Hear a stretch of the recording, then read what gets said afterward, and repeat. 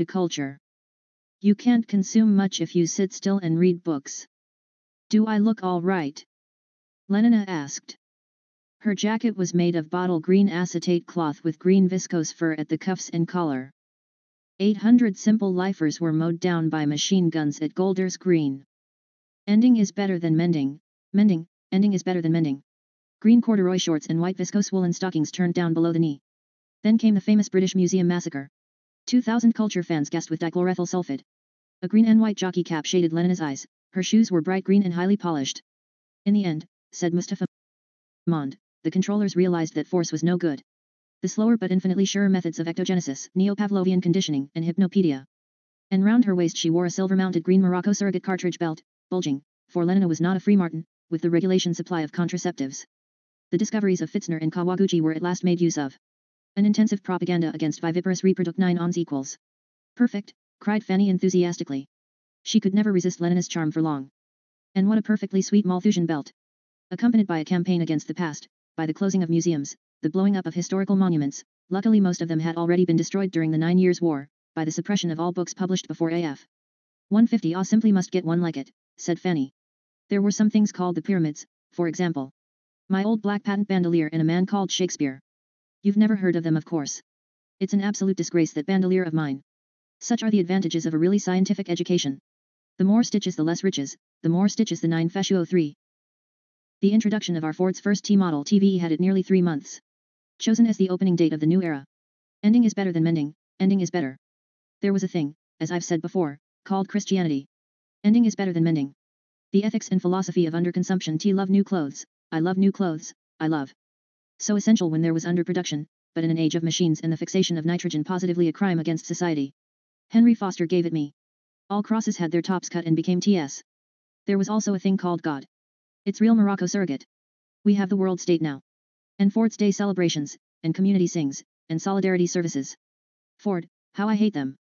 Bernard Marx was thinking. There was a thing called heaven, but all the same they used to drink enormous quantities of alcohol. Tyke meat, like so much meat. There was a thing called the soul and a thing called immortality. Do ask Henry where he got it. But they used to take morphia and cocaine. And what makes it worse, she thinks of herself as meat. 2,000 pharmacologists and biochemists were subsidized in AF. 178 He does look glum, said the assistant predestinator, pointing at Bernard Marx. 6 years later it was being produced commercially. The perfect drug. Let's bait him. Euphoric, narcotic, pleasantly hallucinant. Glum, Marx, glum. The clap on the shoulder made him start, look up. It was that brute Henry Foster. What you need is a gram of soma. All the advantages of Christianity and alcohol, none of their defects. Ford, I should like to kill him. But all he did was to say, no, thank you, and fend off the proffered tube of tablets. Take a holiday from reality whenever you like, and come back without so much as a headache or a mythology. Take it, insisted Henry Foster, take it. Stability was practically assured. 9 said the assistant predestinator citing a piece of homely. 1 cubic centimeter cures 10 gloomy sentiments, hypnoptic wisdom. It only remained to conquer old age. Damn you, shouted Bernard Marx. Hoity-toity. Gonadal hormones, transfusion of young blood, MAGNE 9 some salts. And do remember that a gram is better than a dam. They went out, laughing. All the physiological stigmata of old age have been abolished. And along with them, of course don't forget to ask him about that Malthusian belt, said Fanny. Along with them all the old man's mental peculiarities. Characters remain constant throughout a whole lifetime. 2 rounds of obstacle golf to get through before dark. I must fly. Work, play at 60 our powers and tastes are what they were at 17. Old men in the bad old days used to renounce, retire, take to religion, spend their time reading, thinking. Idiots, swine. Bernard Marx was saying to himself, as he walked down the corridor to the lift. Now such is progress, the old men work, the old men copulate, the old men have no time, no leisure from pleasure, not a moment to sit down and think, or if ever by some unlucky chance such a crevice of time should yawn in the solid substance of their distractions, there is always soma.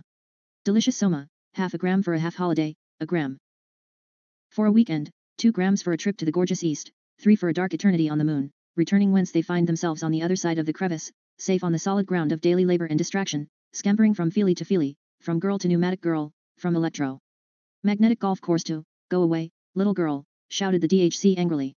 Go away, little boy. Can't you see that his Fordship's busy? Go and do your erotic play somewhere else. Suffer little children, said the controller. Slowly, majestically, with a faint humming of machinery, the conveyors moved forward, 33 centimeters an hour. In the red darkness glinted innumerable rubies. Part, The lift was crowded with men from the alpha changing rooms, and Lenina's entry was greeted by many friendly nods and smiles. She was a popular girl and, at one time or another, had spent a night with almost all of them. They were dear boys, she thought, as she returned their salutations. Charming boys. Still, she did wish that George Edsel's ears weren't quite so big, perhaps he'd been given just a spot too much parathyroid at meter 328. And looking at Benito Hoover, she couldn't help remembering that he was really too hairy when he took his clothes off.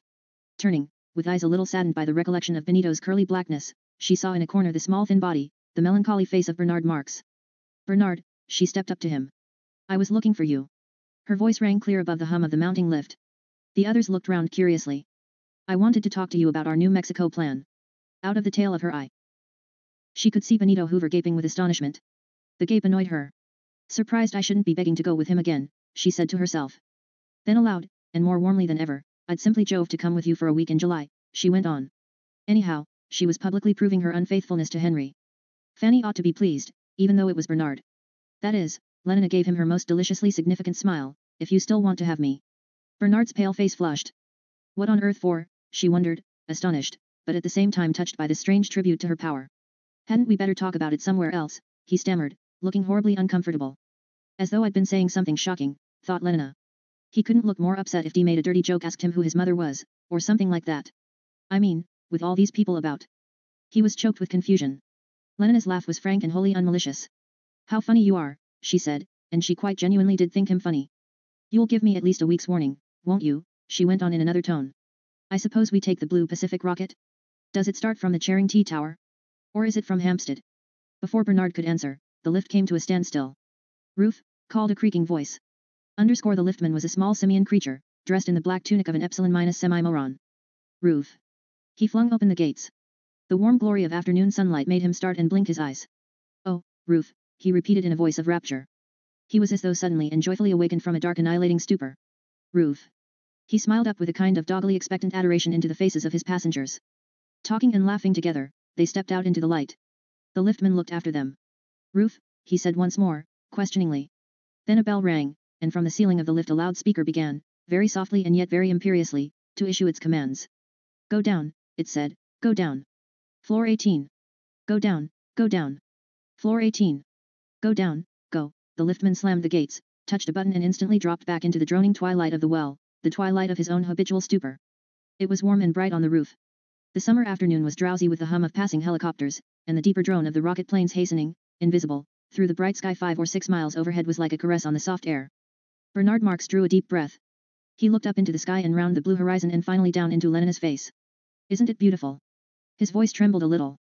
She smiled at him with an expression of the most sympathetic understanding. Simply perfect for obstacle golf, she answered rapturously. And now I must fly, Bernard. Henry gets cross if I keep him waiting. Let me know in good time about the date. And waving her hand, she ran away across the wide flat roof towards the hangars. Bernard stood watching the retreating twinkle of the white stockings, the sunburnt knees vivaciously bending and unbending again, and the softer rolling of those well-fitted corduroy shorts beneath the bottle green jacket. His face wore an expression of pain. T should say she was pretty, said a loud and cheery voice just behind him. Bernard started and looked around. The chubby red face of Benito Hoover was beaming down at him, beaming with manifest cordiality. Benito was notoriously good-natured. People said of him that he could have got through life without ever touching Soma. The malice and bad tempers from which other people had to take holidays never afflicted him. Reality for Benito was always sunny.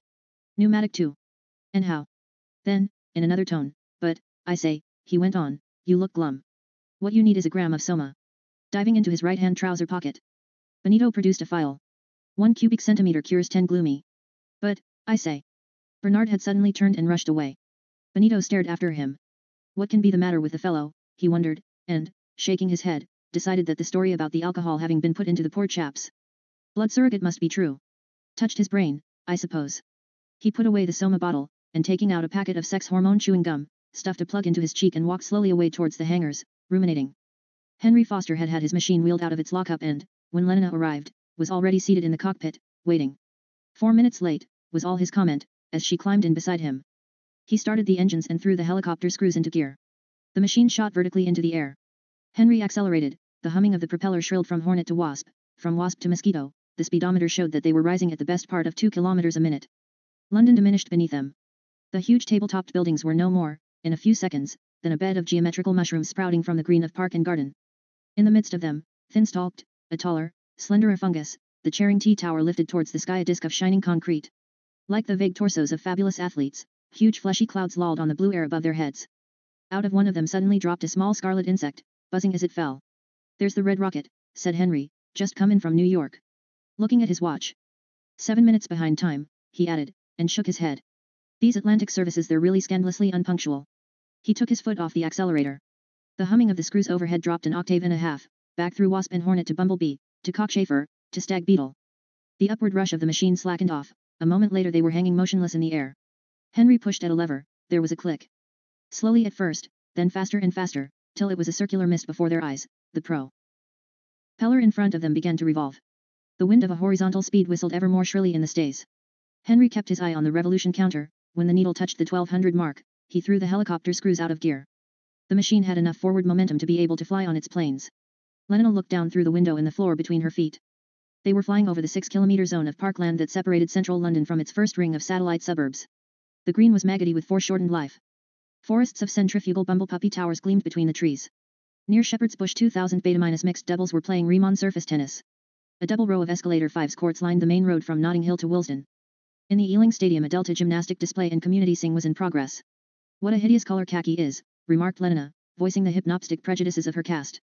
The buildings of the Hounslow Feely studio covered 7.5 hectares. Near them a black and cocky army of labourers was busy revitrifying the surface of the Great West Road. One of the huge travelling crucibles was being tapped as they flew over. The molten stone poured out in a stream of dazzling incandescence across the road. The asbestos rollers came and went. At the tail of an insulated watering cart the steam rose in white clouds. At Brentford the television corporation's factory was like a small town. "They must be changing the shift," said Lenina. Like aphids and ants, the leaf green gamma girls, the black semi-morons swarmed round the entrances, or stood in queues to take their places in the monorail tramcars. Mulberry-coloured beta-minuses came and went among the crowd. The roof of the main building was alive with the alighting and departure of helicopters. "My word," said Lenina, "I'm glad I'm not a gamma." 10 minutes later they were at Stoke Poges and had started their first round of obstacle golf. And, part 2 with eyes for the most part downcast and, if ever they lighted on a fellow creature, at once and furtively averted, Bernard hastened across the roof. He was like a man pursued, but pursued by enemies he does not wish to see, lest they should seem more hostile even than he had supposed, and he himself be made to feel guiltier and even more helplessly alone. That horrible Benito Hoover. And yet the man had meant well enough. Which only made it, in a way, much worse. Those who meant well behaved in the same way as those who meant badly. Even Lenina was making him suffer. He remembered those weeks of timid indecision, during which he had looked and longed and despaired of ever having the courage to ask her. Dared he face the risk of being humiliated by a contemptuous refusal? But if she were to say yes, what rapture? Well, now she had said it and he was still wretched that she should have thought it such a perfect afternoon for obstacle golf, that she should have trotted away to join Henry Foster, that she should have found him funny for not wanting to talk of their most private affairs in public. Wretched, in a word, because she had behaved as any healthy and virtuous English girl ought to behave and not in some other, abnormal, extraordinary way. He opened the door of his lock-up and called to a lounging couple of Delta- attendants to come and push his machine out onto the roof. The hangars were staffed by a single Bakanovsky group, and the men were twins, identically small, black and hideous. Bernard gave his orders in the sharp, rather arrogant and even offensive tone of one who does not feel himself too secure in his superiority. To have dealings with members of the lower castes was always, for Bernard, a most distressing experience. For whatever the cause, and the current gossip about the alcohol in his blood surrogate may very likely for accidents will happen have been true, Bernard's physique was hardly better than that of the average gamma. He stood 8 centimeters short of the standard alpha height and was slender in proportion. Contact with members of the lower castes always reminded him painfully of this physical inadequacy. "I am I, and wish I wasn't," his self-consciousness was acute and distressing. Each time he found himself looking on the level, instead of downward, into a Delta's face, he felt humiliated. Would the creature treat him with the respect due to his caste? The question haunted him. Not without reason. For gammas, deltas, and epsilons had been to some extent conditioned to associate corporeal mass with social superiority. Indeed, a faint hypnopaetic prejudice in favor of size was universal. Hence the laughter of the women to whom he made proposals, the practical joking of his equals among the men. The mockery made him feel an outsider, and feeling an outsider he behaved like one, which increased the prejudice against him and intensified the contempt and hostility aroused by his physical defects. Which in turn increased his sense of being alien and alone. A chronic fear of being slighted made him avoid his equals, made him stand, where his inferiors were concerned, self-consciously on his dignity. How bitterly he envied men like Henry Foster and Benito Hoover. Men who never had to shout at an epsilon to get an order obeyed, men who took their position for granted, men who moved through the caste system as a fish through water so utterly at home as to be unaware either of themselves or of the beneficent and comfortable element in which they had their being. Slackly, it seemed to him, and with reluctance, the twin attendants wheeled his plane out on the roof. "Hurry up," said Bernard irritably. One of them glanced at him. Was that a kind of bestial derision that he detected in those blank grey eyes? Hurry up, he shouted more loudly, and there was an ugly rasp in his voice. He climbed into the plane and, a minute later, was flying southwards, towards the river. The various bureaus of propaganda and the College of Emotional Engineering were housed in a single 60-story building in Fleet Street. In the basement and on the lower floors were the presses and offices of the three great London newspapers: the Hourly Radio, an uppercast sheet, in pale green Gamma Gazette, and, on khaki paper and in words exclusively of one syllable, the Delta Mirror. Then came the bureaus of propaganda by television, by feeling picture, and by synthetic voice and music, respectively 22 floors of them. Above were the research laboratories and the padded rooms in which the soundtrack writers and synthetic composers did their delicate work. The top 18 floors were occupied by the College of Emotional Engineering. Bernard landed on the roof of Propaganda House and stepped out. Ring down to Mr. Helmholtz Watson, he ordered the Gamma Plus porter, and tell him that Mr. Bernard Marx is waiting for him on the roof. He sat down and lit a cigarette. Helmholtz Watson was writing when the message came down. Tell him I'm coming at once, he said, and hung up the receiver. Then, turning to his secretary, I'll leave you to put my things away, he went on in the same official and impersonal tone, and, ignoring her lustrous smile, got up and walked briskly to the door. He was a powerfully built man, deep-chested, broad-shouldered, massive, and yet quick in his movements, springly and agile. The round strong pillar of his neck supported a beautifully shaped head. His hair was dark and curly, his features strongly marked. In a forcible emphatic way, he was handsome and looked, as his secretary was never tired of repeating, every centimeter an alpha plus. By profession he was a lecturer at the College of Emotional Engineering, Department of Writing, and in the intervals of his educational activities, a working emotional engineer. He wrote regularly for the Hourly Radio, composed feely scenarios, and had the happiest knack for slogans and hypnopetic rhymes. Able, was the verdict of his superiors. Perhaps, and they would shake their heads, would significantly lower their voices, a little too able. Yes, a little too able, they were right. A mental excess had produced in Helmholtz Watson effects very similar to those which, in Bernard Marx, were the result of a physical defect. Too little bone and brawn had isolated Bernard from his fellow men, and the sense of this apartness, being, by all the current standards, a mental excess, became in its turn a cause of wider separation. That which had made Helmholtz so uncomfortably aware of being himself and all alone was too much ability. What the two men shared was the knowledge that they were individuals. But whereas the physically defective Bernard had suffered all his life from the consciousness of being separate, it was only quite recently that, grown aware of his mental excess, Helmholtz Watson had also become aware of his difference from the people who surrounded him. This escalator squash champion, this indefatigable lover, it was said that he had had 640 different girls in under 4 years. This admirable committee man and best mixer had realized quite suddenly that sport, women, communal activities were only, so far as he was concerned, second bests. Really, and at the bottom, he was interested in something else. But in what? In what? That was the problem which Bernard had come to discuss with him, or rather, since it was always Helmholtz who did all the talking, to listen to his friend discussing, yet once more. 3 charming girls from the bureaus of propaganda by synthetic voice waylaid him as he stepped out of the lift. Oh, Helmholtz, darling, do come and have a picnic supper with us on Exmoor. They clung round him imploringly. He shook his head, he pushed his way through them. No, no. We're not inviting any other man. But Helmholtz remained unshaken even by this delightful promise. No, he repeated, I'm busy. And he held resolutely on his course. The girls trailed after him. It was not till he had actually climbed into Bernard's plane and slammed the door that they gave up pursuit. Not without reproaches. These women, he said, as the machine rose into the air. These women. And he shook his head, he frowned. Too awful, Bernard hypocritically agreed, wishing, as he spoke the words, that he could have as many girls as Helmholtz did, and with as little trouble. He was seized with a sudden urgent need to boast. I'm taking Lenina Crown to New Mexico with me, he said in a tone as casual as he could make it. Are you, said Helmholtz, with a total absence of interest. Then after a little pause, this last week or two, he went on, I've been cutting all my committees and all my girls. You can't imagine what a hullabaloo they've been making about it at the college. Still, it's been worth it, I think. The effects, he hesitated. Well, they're odd, they're very odd. A physical shortcoming could produce a kind of mental excess. The process, it seemed, was reversible. Mental excess could produce, for its own purposes, the voluntary blindness and deafness of deliberate solitude, the artificial impotence of asceticism. The rest of the short flight was accomplished in silence. When they had arrived and were comfortably stretched out on the pneumatic sofas in Bernard's room, Helmholtz began again. Speaking very slowly, did you ever feel, he asked, as though you had something inside you that was only waiting for you to give it a chance to come out? Some sort of extra power that you aren't using, you know, like all the water that goes down the falls instead of through the turbines. He looked at Bernard questioningly. You mean all the emotions one might be feeling if things were different? Helmholtz shook his head. Not quite. I'm thinking of a queer feeling I sometimes get, a feeling that I've got something important to say and the power to say it, only I don't know what it is, and I can't make any use of the power. If there was some different way of writing, or else something else to write about. He was silent. Then, you see, he went on at last, I'm pretty good at inventing phrases, you know, the sort of words that suddenly make you jump, almost as though you'd sat on a pin, they seem so new and exciting even though they're about something hypnopetically obvious. But that doesn't seem enough. It's not enough for the phrases to be good, what you make with them ought to be good too. But your things are good, Helmholtz. Oh, as far as they go. Helmholtz shrugged his shoulders. But they go such a little way. They aren't important enough, somehow. I feel I could do something much more important. Yes, and more intense, more violent. But what? What is there more important to say? And how can one be violent about the sort of things one's expected to write about? Words can be like X-rays, if you use them properly they'll go through anything. You read and you're pierced. That's one of the things I try to teach my students, how to write piercingly. But what on underscore earth is the good of being pierced by an article about a community sing, or the latest improvement in scent organs? Besides, can you make words really piercing, like the very hardest X-rays when you're writing about that sort of thing? Can you say something about nothing? That's what it finally boils down to. I try and I try. Hush, said Bernard suddenly, and lifted a warning finger. They listened. I believe there's somebody at the door, he whispered.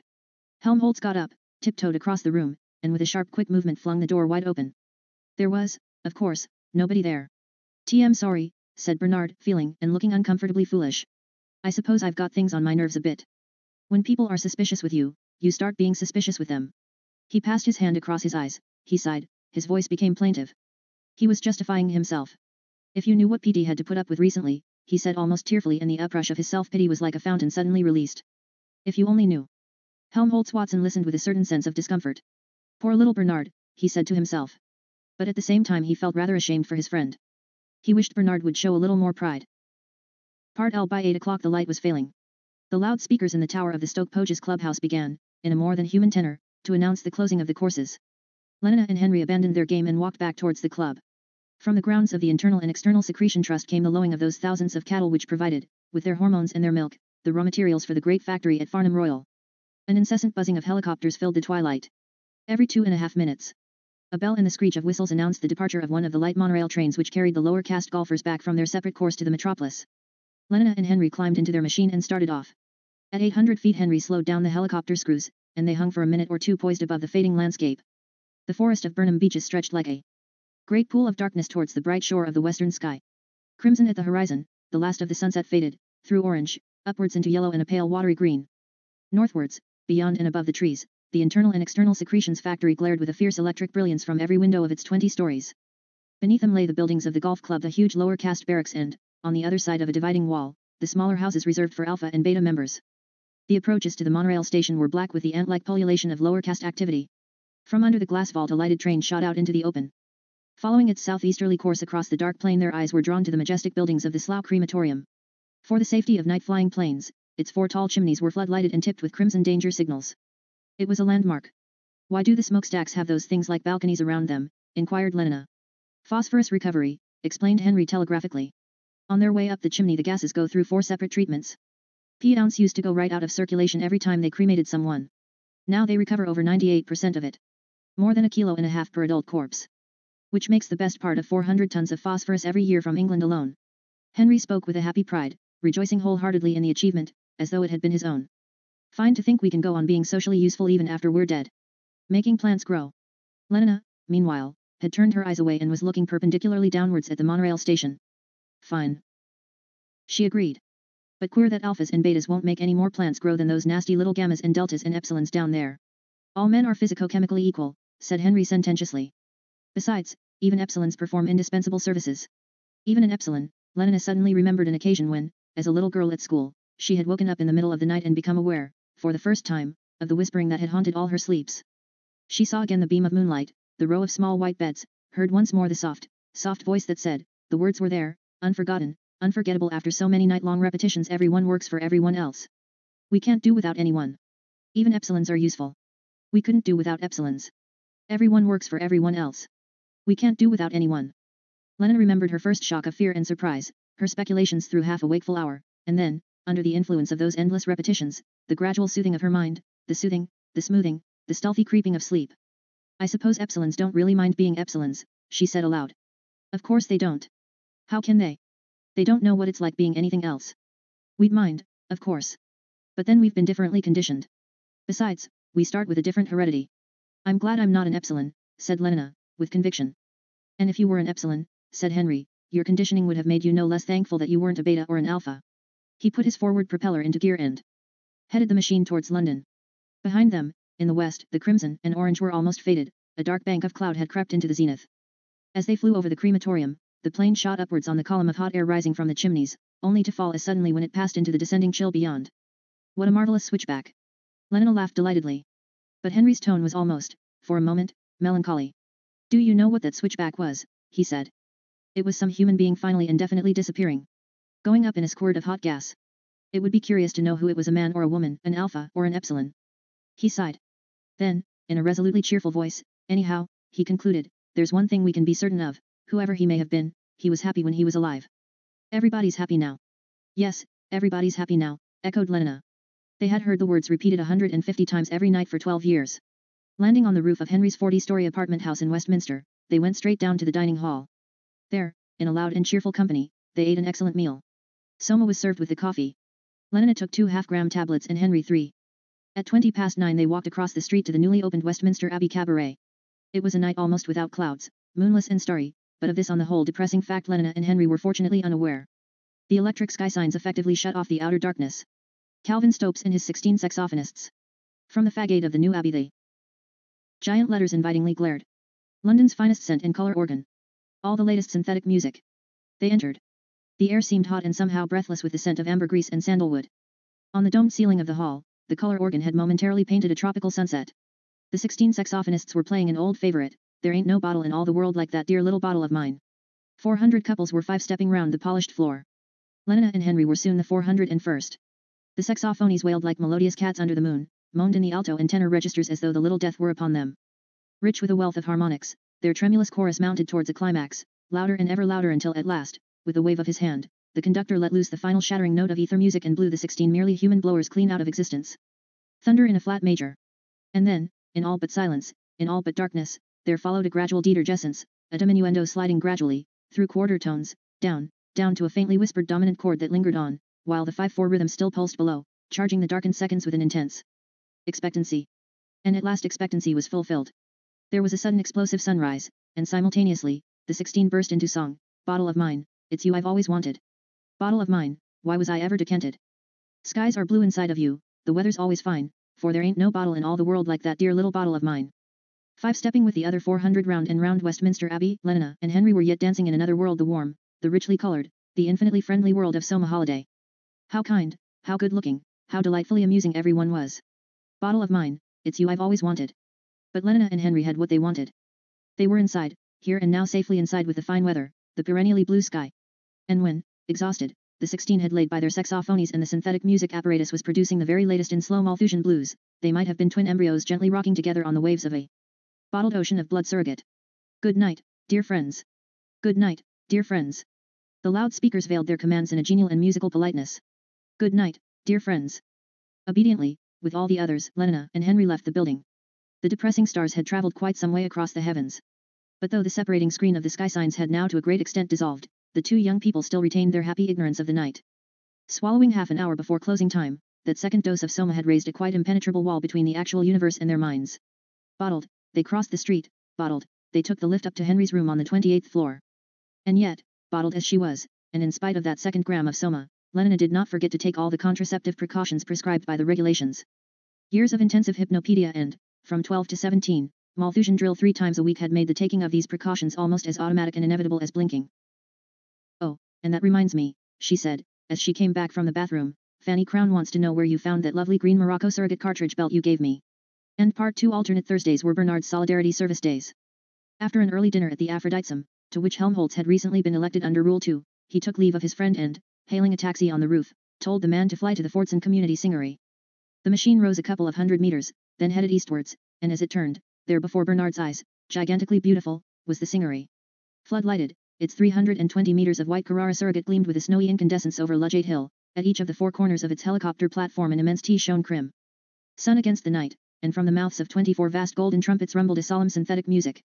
Damn, I'm late, Bernard said to himself as he first caught sight of Big Henry, the Singery clock.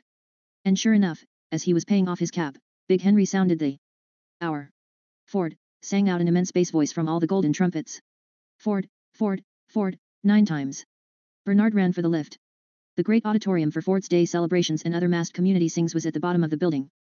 Above it, 100 to each floor, were the 7,000 rooms used by solidarity groups for their fortnight services.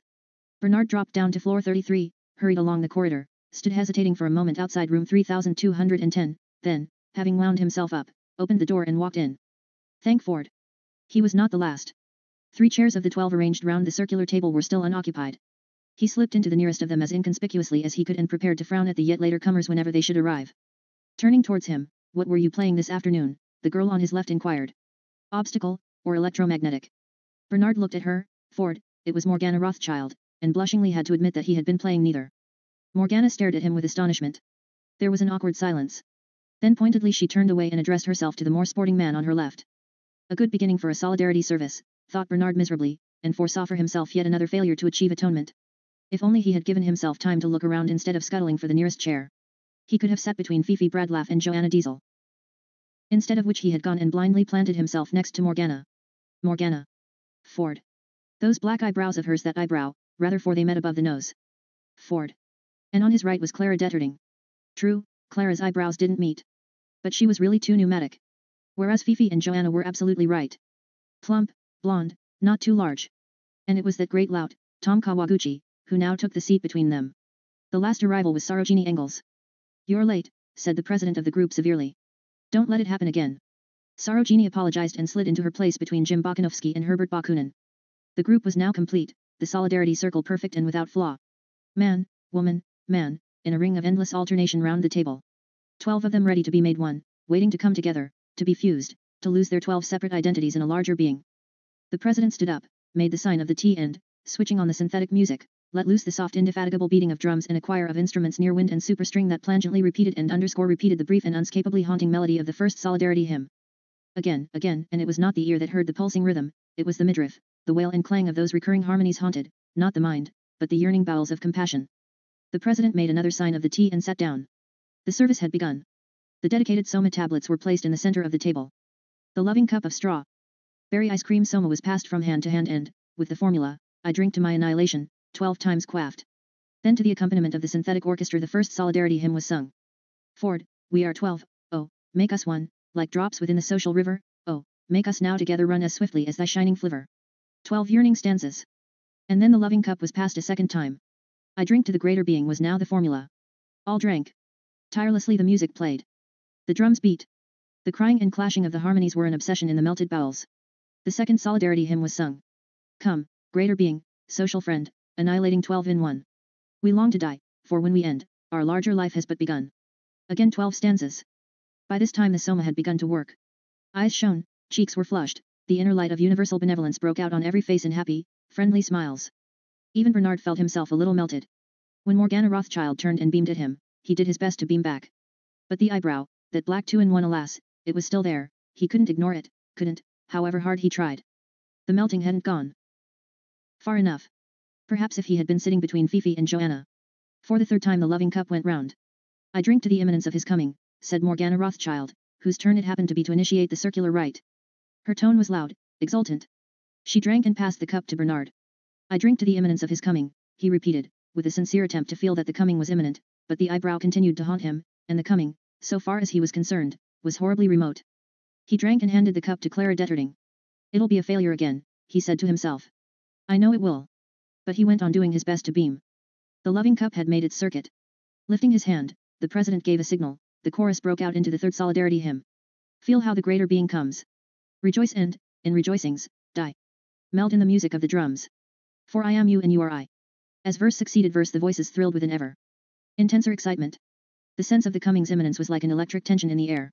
The president switched off the music and, with the final note of the final stanza, there was absolute silence, the silence of stretched expectancy, quivering and creeping with a galvanic life. The president reached out his hand, and suddenly a voice, a deep strong voice, more musical than any merely human voice. Richer, warmer, more vibrant with love and yearning and compassion, a wonderful, mysterious, supernatural voice spoke from above their heads.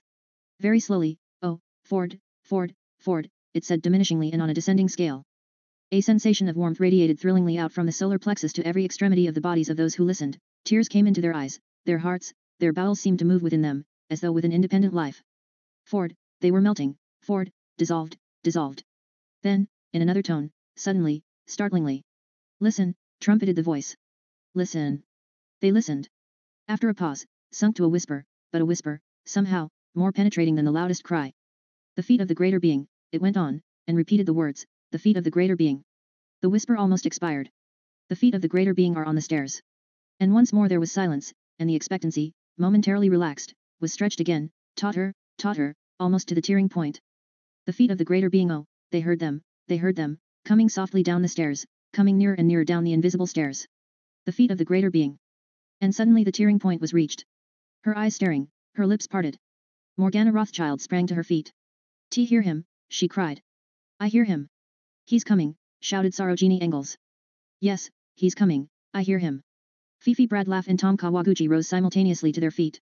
Oh, oh, oh. Joanna inarticulately testified. He's coming, yelled Jim Bokanovsky. The president leaned forward and, with a touch, released. A delirium of cymbals and blown brass, a fever of tom-tomming. Oh, he's coming, screamed Clara Detterding. Aie, and it was as though she were having her throat cut. Feeling that it was time for him to do something, Bernard also jumped up and shouted, I hear him, he's coming. But it wasn't true. He heard nothing and, for him, nobody was coming. Nobody in spite of the music, in spite of the mounting excitement.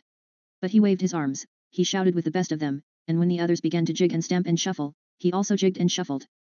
Round they went, a circular procession of dancers, each with hands on the hips of the dancer preceding, round and round, shouting in unison, stamping to the rhythm of the music with their feet, beating it out with hands on the buttocks in front, 12 pairs of hands beating as one, 12 buttocks slap Billy resounding. 12 is one, 12 is one. I hear him coming. The music quickened, faster beat the feet, faster fell the rhythmic hands. And all at once a great synthetic bass boomed out the words which announced the approaching atonement and final consummation of solidarity, the coming of the 12 in one, the incarnation of the greater being. Orgy porgy, it sang, while the tom-toms continued to beat their feverish tattoo, orgy porgy, Ford, and fun, kiss the girls and make them one. Boys at one with girls at peace, orgy porgy gives release. Orgy porgy, the dancers caught up the liturgical refrain, orgy porgy, Ford, and fun, kiss the girls, and as they sang, the lights began slowly to fade and at the same time to grow warmer, richer, redder, until at last they were dancing in the crimson twilight of an embryo store. Orgy porgy, in their blood-colored and fetal darkness the dancers continued for a while to circulate, to beat out the indefatigable rhythm. Orgy porgy. Then the circle wavered, broke, fell in partial disintegration on the ring of couches which surrounded enclosing the table and its planetary chairs. Orgy porgy. Tenderly the deep voice crooned and cooed, in the red twilight it was as though some enormous negro dove were hovering benevolently over the now prone or supine dancers. They were standing on the roof, Big Henry had just sung 11. The night was calm and warm. Wasn't it wonderful, said Fifi Bradlaugh. Wasn't it simply wonderful? She looked at Bernard with an expression of rapture, but of rapture in which there was no trace of agitation or excitement, for to be excited is still to be unsatisfied. Hers was the calm ecstasy of achieved consummation, the peace, not of mere vacant satiety and nothingness, but of balanced life, of energies at rest and in equilibrium. A rich and living peace. For the solidarity service had given as well as taken, drawn off only to replenish. She was full, she was made perfect, she was still more than merely herself. Didn't you think it was wonderful? She insisted, looking into Bernard's face with those supernaturally shining eyes. Yes, I thought it was wonderful, he lied and looked away. The sight of her transfigured face was at once an accusation and an ironical reminder of his own separateness. He was as miserably isolated now as he had been when the service began, more isolated by reason of his unreplenished emptiness, his dead satiety. Separate and unatoned, while the others were being fused into the greater being, alone even in Morgana's embrace, much more alone, indeed, more hopelessly himself than he had ever been in his life before. He had emerged from that crimson twilight into the common electric glare with a self-consciousness intensified to the pitch of agony. He was utterly miserable, and perhaps, her shining eyes accused him, perhaps it was his own fault. Quite wonderful, he repeated, but the only thing he could think of was Morgana's eyebrow. Part 1 odd, was Lenina's verdict on Bernard Marx. So odd, indeed, that in the course of the succeeding weeks she had wondered more than once whether she shouldn't change her mind about the New Mexico holiday, and go instead to the North Pole with Benito Hoover. The trouble was that she knew the North Pole, had been there with George Edsel only last summer, and what was more, found it pretty grim. Nothing to do, and the hotel too hopelessly old-fashioned, no television laid on in the bedrooms, no scent organ, only the most putrid synthetic music, and not more than 25 escalator squash courts for over 200 guests. No, decidedly she couldn't face the North Pole again. Added to which, she had only been to America once before. And even then, how inadequately. A cheap weekend in New York had it been with Jean-Jacques Habibullah or Bokanovsky Jones. She couldn't remember. Anyhow, it was of absolutely no importance. The prospect of flying west again, and for a whole week, was very inviting. Moreover, for at least 3 days of that week they would be in the Savage Reservation. Not more than half a dozen people in the whole center had ever been inside a Savage Reservation. As an Alpha Plus psychologist, Bernard was one of the few men she knew entitled to a permit. For Lenina, the opportunity was unique. And yet, so unique also was Bernard's oddness that she had hesitated to take it, had actually thought of risking the pole again with funny old Benito. At least Benito was normal. Whereas Bernard, alcohol in his blood surrogate, was Fanny's explanation of every eccentricity. But Henry, with whom, one evening when they were in bed together, Lenina had rather anxiously discussed her new lover, Henry had compared poor Bernard to a rhinoceros. You can't teach a rhinoceros tricks, he had explained in his brief and vigorous style. Some men are almost rhinoceroses, they don't respond properly to conditioning. Poor devils. Bernard's one of them. Luckily for him, he's pretty good at his job. Otherwise the director would never have kept him. However, he added consolingly, I think he's pretty harmless. Pretty harmless, perhaps, but also pretty disquieting. That mania, to start with, for doing things in private. Which meant, in practice, not doing anything at all. For what was there that one could do in private? Apart, of course, from going to bed, but one couldn't do that all the time. Yes, what was there? Precious little. The first afternoon they went out together was particularly fine. Lenina had suggested a swim at Taquati Country Club followed by dinner at the Oxford Union. But Bernard thought there would be too much of a crowd. Then what about a round of electromagnetic golf at St. Andrews? But again, no, Bernard considered that electromagnetic golf was a waste of time. Then what's time for? Asked Lenina in some astonishment. Apparently, for going on walks in the Lake District, for that was what he now proposed. Land on the top of Skiddaw and walk for a couple of hours in the heather. Alone with you, Lenina. But, Bernard, we shall be alone all night. Bernard blushed and looked away. I meant, alone for talking, he mumbled. Talking? But what about? Walking and talking, that seemed a very odd way of spending an afternoon. In the end she persuaded him, much against his will, to fly over to Amsterdam to see the semi-demi-finals of the Women's Heavyweight Wrestling Championship. In a crowd, he grumbled. As usual. He remained obstinately gloomy the whole afternoon, wouldn't talk to Lenina's friends, of whom they met dozens in the ice cream soma bar between the wrestling bouts, and in spite of his misery absolutely refused to take the half-gram raspberry sundae which she pressed upon him. I'd rather be myself, he said. Myself and nasty. Not somebody else, however jolly. A gram in time saves 9, said Lenina, producing a bright treasure of sleep-taught wisdom. Bernard pushed away the proffered glass impatiently. Now, don't lose your temper, she said. Remember 1 cubic centimeter cures 10 gloomy sentiments. Oh, for Ford's sake, be quiet, he shouted. Lenina shrugged her shoulders. A gram is always better than a damn, she concluded with dignity, and drank the sundae herself. On their way back across the channel, Bernard insisted on stopping his propeller and hovering on his helicopter screws within 100 feet of the waves. The weather had taken a change for the worse, a southwesterly wind had sprung up, the sky was cloudy. Look, he commanded. But it's horrible, said Lenina, shrinking back from the window. She was appalled by the rushing emptiness of the night, by the black foam-flecked water heaving beneath them, by the pale face of the moon, so haggard and distracted among the hastening clouds. Let's turn on the radio. Quick. She reached for the dialing knob on the dashboard and turned it at random. Skies are blue inside of you, sang 16 tremoloing falsettos, the weather's always. Then a hiccup and silence. Bernard had switched off the current. I want to look at the sea in peace, he said. One can't even look with that beastly noise going on. But it's lovely. And I don't want to look. But I do, he insisted. It makes me feel as though he hesitated, searching for words with which to express himself, as though I were more me, if you see what I mean. More on my own, not so completely a part of something else. Not just a cell in the social body. Doesn't it make you feel like that, Lenina? But Lenina was crying. It's horrible, she kept repeating. And how can you talk like that about not wanting to be a part of the social body? After all, everyone works for everyone else. We can't do without anyone. Even epsilons. Yes, I know, said Bernard derisively. Even epsilons are useful. So am I. And I damned well wish I weren't. Lenina was shocked by his blasphemy. Bernard. She protested in a voice of amazed distress. How can you? In a different key, how can I, he repeated meditatively. No, the real problem is, how is it that I can't, or rather because, after all, I know quite well why I can't. What would it be like if I could, if I were free, not enslaved by my conditioning? But, Bernard, you're saying the most awful things. Don't you wish you were free, Lenina? I don't know what you mean. I am free. Free to have the most wonderful time. Everybody's happy nowadays. He laughed. Yes, everybody's happy nowadays.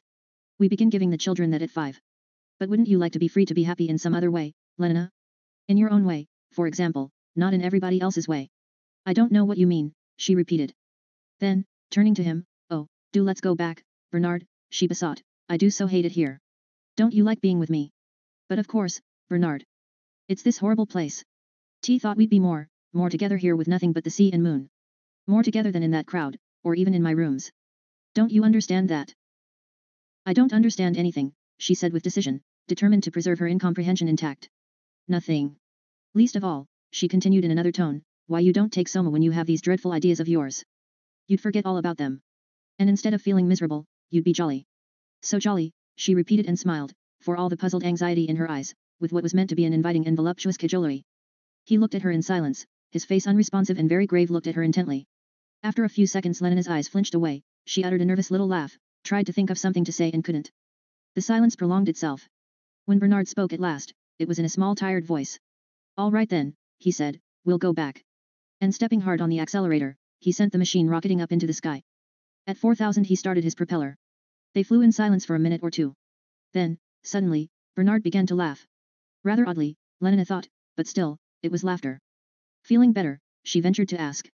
For answer, he lifted one hand from the controls and, slipping his arm around her, began to fondle her breasts. Thank Ford, she said to herself, he's all right again. Half an hour later they were back in his rooms. Bernard swallowed 4 tablets of Soma at a gulp, turned on the radio and television and began to undress. Well, Lena inquired, with significant archness when they met next afternoon on the roof, did you think it was fun yesterday? Bernard nodded. They climbed into the plane. A little jolt, and they were off. Everyone says I'm awfully pneumatic, said Lena reflectively, patting her own legs. Awfully. But there was an expression of pain in Bernard's eyes. Like meat, he was thinking. She looked up with a certain anxiety. But you don't think I'm too plump, do you? He shook his head. Like so much meat. You think I'm all right? Another nod. In every way. Perfect, he said aloud. And inwardly. She thinks of herself that way. She doesn't mind being meat. Lena smiled triumphantly. But her satisfaction was premature. All the same, he went on, after a little pause, T still rather wish it had all ended differently. Differently. Were there other endings? T didn't want it to end with our going to bed, he spec. If he'd. Lena was astonished. Not at once, not the first day. But then what? He began to talk a lot of incomprehensible and dangerous nonsense. Lena did her best to stop the ears of her mind, but every now and then a phrase would insist on becoming audible. To try the effect of arresting my impulses, she heard him say. The words seemed to touch a spring in her mind. Never put off till tomorrow the fun you can have today, she said gravely. 200 repetitions, twice a week from 14 to 16 and a half, was all his comment. The mad bad talk rambled on. I want to know what passion is, she heard him saying. I want to feel something strongly. When the individual feels, the community reels, Lena pronounced. Well, why shouldn't it reel a bit? Bernard. But Bernard remained unabashed. Adults intellectually and during working hours, he went on. Infants where feeling and desire are concerned. Our Ford loved infants. Ignoring the interruption. It suddenly struck me the other day, continued Bernard, that it might be possible to be an adult all the time. I don't understand. Lena's tone was firm. I know you don't. And that's why we went to bed together yesterday like infants instead of being adults and waiting. But it was fun, Lena insisted. Wasn't it? Oh, the greatest fun, he answered, but in a voice so mournful, with an expression so profoundly miserable, that Lena felt all her triumph suddenly evaporate. Perhaps he had found her too plump, after all. 9 I told you so, was all that Fanny said, when Lena came and made her confidences. It's the alcohol they put in his surrogate. All the same, Lena insisted. I do like him. He has such awfully nice hands. And the way he moves his shoulders, that's very attractive. She sighed. But I wish he weren't so odd. Part 2. Halting for a moment outside the door of the director's room, Bernard drew a deep breath and squared his shoulders, bracing himself to meet the dislike and disapproval which he was certain of finding within. He knocked and entered. A permit for you to initial, Director, he said as airily as possible, and laid the paper on the writing table. The director glanced at him sourly. But the stamp of the World Controller's office was at the head of the paper and the signature of Mustafa Mond, bold and black, across the bottom. Everything was perfectly in order. The director had no choice. He penciled his initials, 2 small pale letters abject, at the feet of Mustafa Mond and was about to return the paper without a word of comment or genial Ford speed, when his eye was caught by something written in the body of the permit. Roar the New Mexican Reservation, he said, and his tone, the face he lifted to Bernard, expressed a kind of agitated astonishment. Surprised by his surprise, Bernard nodded. There was a silence. The director leaned back in his chair, frowning. How long ago was it, he said, speaking more to himself than to Bernard. 20 years, I suppose. Nearer 25. I must have been your age, he sighed and shook his head. Bernard felt extremely uncomfortable. A man so conventional, so scrupulously correct as the director, and to commit so gross a solecism. It made him want to hide his face, to run out of the room.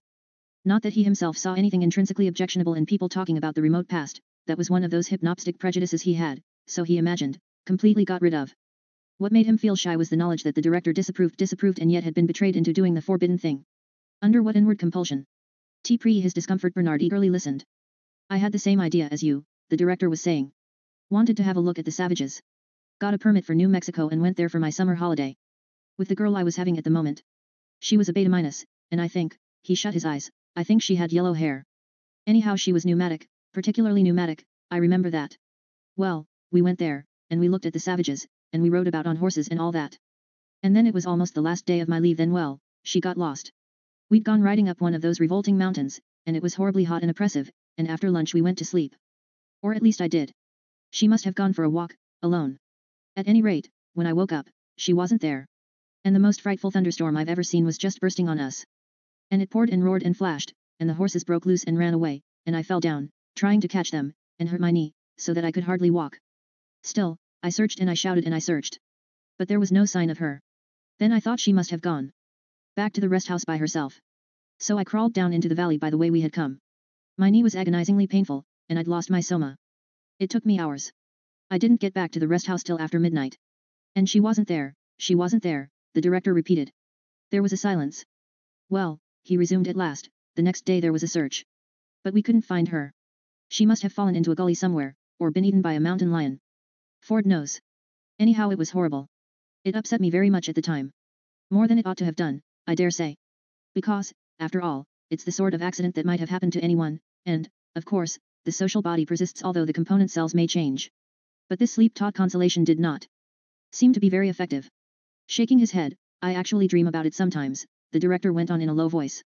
Dream of being woken up by that peal of thunder and finding her gone, dream of searching and searching for her under the trees. He lapsed into the silence of reminiscence. You must have had a terrible shock, said Bernard, almost enviously. At the sound of his voice the director started into a guilty realization of where he was, shot a glance at Bernard, and averting his eyes, blushed darkly, looked at him again with sudden suspicion and, angrily on his dignity, don't imagine, he said, that I'd had any indecorous relation with the girl.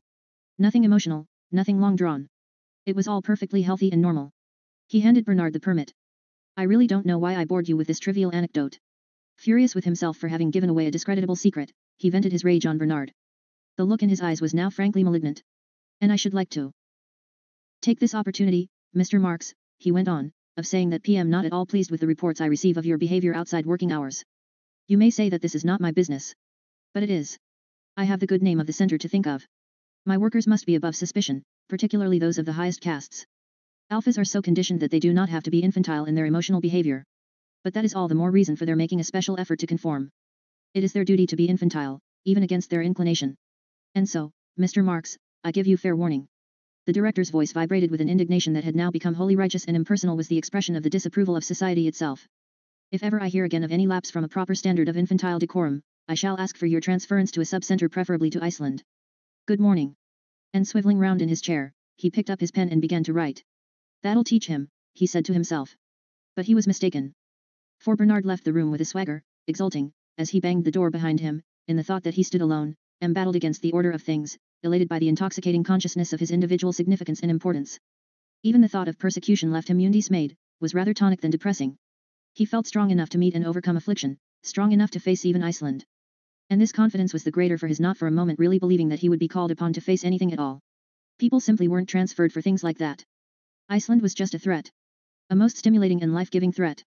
Walking along the corridor, he actually whistled. Heroic was the account he gave that evening of his interview with the DHC, whereupon, it concluded, I simply told him to go to the bottomless past and marched out of the room. And that was that. He looked at Helmholtz Watson expectantly, awaiting his due reward of sympathy, encouragement, admiration. But no word came. Helmholtz sat silent, staring at the floor. He liked Bernard, he was grateful to him for being the only man of his acquaintance with whom he could talk about the subjects he felt to be important. Nevertheless, there were things in Bernard which he hated. This boasting, for example. And the outbursts of an abject self-pity with which it alternated. And his deplorable habit of being bold after the event, and full, in absence, of the most extraordinary presence of mind. He hated these things just because he liked Bernard. The seconds passed. Helmholtz continued to stare at the floor. And suddenly Bernard blushed and turned away. And part 3. The journey was quite uneventful. The Blue Pacific rocket was 2.5 minutes early at New Orleans, lost 4 minutes in a tornado over Texas, but flew into a favorable air current at longitude 95 west, and was able to land at Santa Fe less than 40 seconds behind schedule time. 40 seconds on a 6.5-hour flight. Not so bad, Lenina conceded. They slept that night at Santa Fe. The hotel was excellent, incomparably better, for example, than that horrible Aurora Borealis in which Lenina had suffered so much the previous summer. Liquid air, television, vibro-vacuum massage, radio, boiling caffeine solution, hot contraceptives, and 8 different kinds of scent were laid on in every bedroom. The synthetic music plant was working as they entered the hall and left nothing to be desired. A notice in the lift announced that there were 60 escalator squash racket courts in the hotel, and that obstacle and electromagnetic golf could both be played in the park. 7 But it sounds simply too lovely, cried Lenina. I almost wish we could stay here. 60 escalator squash courts, there won't be any in the reservation, Bernard warned her. And no scent, no television, no hot water even. If you feel you can't stand it, stay here till I come back. Lenina was quite offended. Of course I can stand it. I only said it was lovely here because. Well, because progress is lovely, isn't it? 500 repetitions once a week from 13 to 17, said Bernard wearily, as though to himself. What did you say? T said that progress was lovely. That's why you mustn't come to the reservation unless you really want to. But I do want to. Very well, then, said Bernard, and it was almost a threat. Their permit required the signature of the warden of the reservation, at whose office next morning they duly presented themselves. An Epsilon Plus Negro porter took in Bernard's card, and they were admitted almost immediately. The warden was a blonde and brachycephalic alpha minus, short, red, moon-faced, and broad-shouldered, with a loud booming voice, very well adapted to the utterance of hypnopedic wisdom. He was a mine of irrelevant information and unasked for good advice. Once started, he went on and on boomingly. Underscore 560,000 square kilometers, divided into 4 distinct sub-reservations, each surrounded by a high-tension wire fence. At this moment, and for no apparent reason, Bernard suddenly remembered that he had left the eau de cologne tap in his bathroom wide open and running. Supplied with current from the Grand Canyon hydroelectric station. Cost me a fortune by the time I get back. With his mind's eye, Bernard saw the needle on the cent meter creeping round and round, ant-like, indefatigable. Quickly telephoned to Helmholtz Watson. Upwards of 5,000 kilometers of fencing at 60,000 volts. You don't say so, said Lenina politely, not knowing in the least what the warden had said, but taking her cue from his dramatic pause. When the warden started booming, she had inconspicuously swallowed half a gram of soma, with the result that she could now sit, serenely not listening, thinking of nothing at all, but with her large blue eyes fixed on the warden's face in an expression of rapt attention. To touch the fence is instant death, pronounced the warden solemnly. There is no escape from a savage reservation. The word escape was suggestive. Perhaps, said Bernard, half rising, we ought to think of going. The little black needle was scurrying, an insect, nibbling through time, eating into his money. No escape, repeated the warden, waving him back into his chair, and as the permit was not yet countersigned, Bernard had no choice but to obey. Those who are born in the reservation, and remember, my dear young lady, he added, leering obscenely at Lenina, and speaking in an improper whisper, remember that, in the reservation, children still are born, yes, actually born, revolting as that may seem. He hoped that this reference to a shameful subject would make Lenina blush, but she only smiled with simulated intelligence and said, you don't say so. Disappointed, the warden began again. Those, I repeat, who are born in the reservation are destined to die there. Destined to die. A deciliter of eau de cologne every minute. 6 liters an hour. Perhaps, Bernard tried again, we ought, leaning forward, the warden tapped the table with his forefinger. You ask me how many people live in the reservation.